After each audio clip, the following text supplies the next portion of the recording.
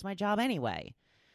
So I thought the only way I can avoid that is to take control myself.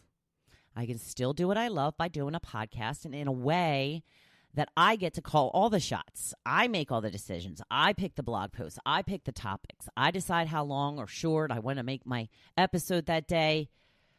It only took me about 3 weeks after the loss of my job to get this up and running. I was already blogging, like I said, and I continued to blog every day, and now I'm doing the podcast every day. You know, it's your daily dose of inspiration and positivity.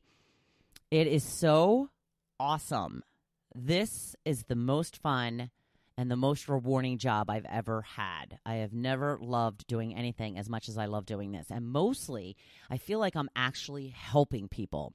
I feel like there are those who want to hear my message, who are truly benefiting from my message. And that makes me so excited and so happy. I want to help inspire and show you positivity every darn day. Do you know what the best part of all this is? I believe I have discovered my true calling. I know deep down inside, this is what I am meant to be doing. It just took me this long to figure it out. There is no second guessing. There is no wondering if I'm doing the right thing. I know I am on the right path. And you will too once you find your true calling. So back to the things that we were talking about in the quote. Don't stop doing what you're doing. If you are being you and doing the job properly in the way that you know how to do it best, then keep doing it that way. Some people still don't like women in authority positions. I'm not trying to make this whole thing about a women's lib thing or whatever, but women still get called bossy, bitchy, pushy, all kinds of names.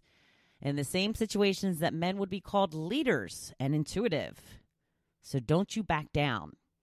If there is an employer who doesn't like your tactics, if you aren't breaking any rules or company policies, then you do you. I'm not telling you to go rogue or anything, but don't let others make you feel bad for being aggressive and ambitious. If you do end up in a situation like me and don't know where to go next, ask yourself every question possible about where you can go next. Do you need to find a job with a company? That's what I always thought. I never thought I could do anything on my own. I worked in radio. I don't own a radio station. Then it occurred to me, I can do a podcast now. You need to question everything. And if you're not working, you have the time to do it. What do you love doing more than anything? Can you make money at it? Can you turn it into a career or a business? Even if it may take a while to start bringing in some cash? If you can swing it financially, then please chase that dream. Because if not now, then when? Now is the time. In fact, don't wait to lose your job. Figure it out. Figure out your dream right now. Do it now. Get moving. Do whatever it takes. When you are on your intended path, you won't wonder if you are doing the right thing. Like I said, you will know. You will feel it. You won't even look for validation from other people because you don't need it.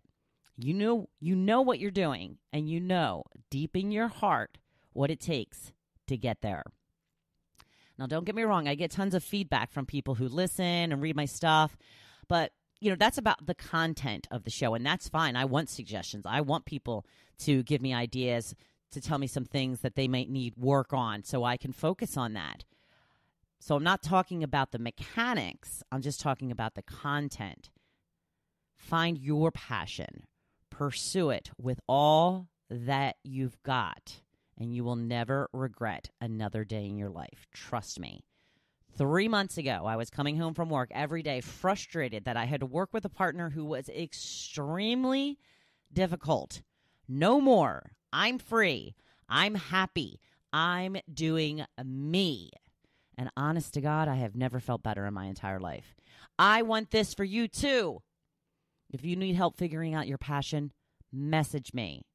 Maybe we can brainstorm together. I want everyone to have this amazing life that I'm leading.